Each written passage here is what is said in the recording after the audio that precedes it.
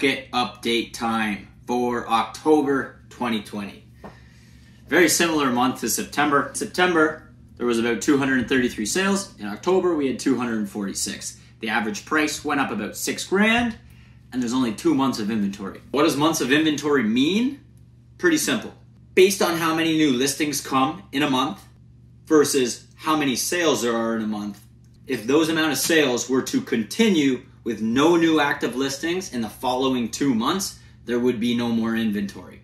Simply put, 6 months of inventory creates a fairly balanced market. But where we're at right now with 2 months of inventory, it's a very strong seller's market.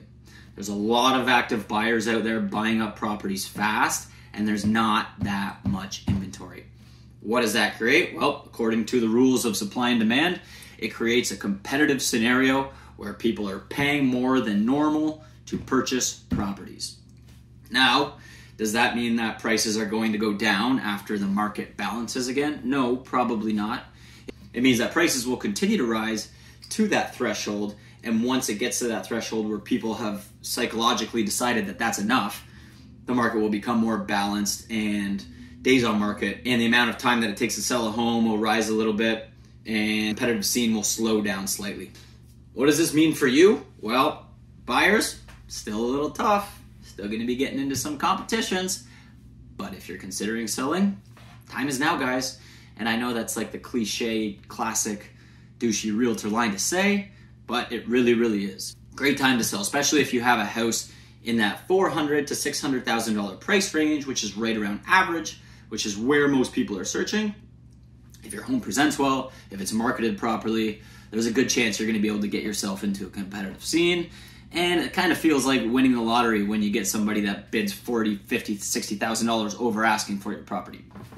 October was a great month. It's looking like November is going to be very similar again, which is surprising. Normally this time of the year, things would have really slowed down by now. But with COVID and everything being in sort of unclaimed territory, we don't really know how things are going to progress into this weird future that we currently are entering.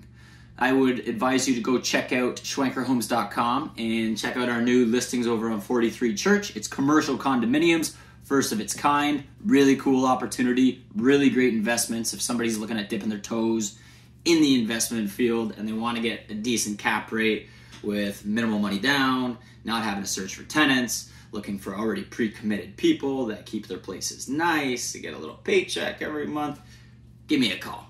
Or give any one of us a call. Andrew, Ryanna, Tina, we're here to help. That's it, guys. Have a great day. I hope this was helpful. If not, just shoot me a message and tell me that I'm an idiot. Have a great day.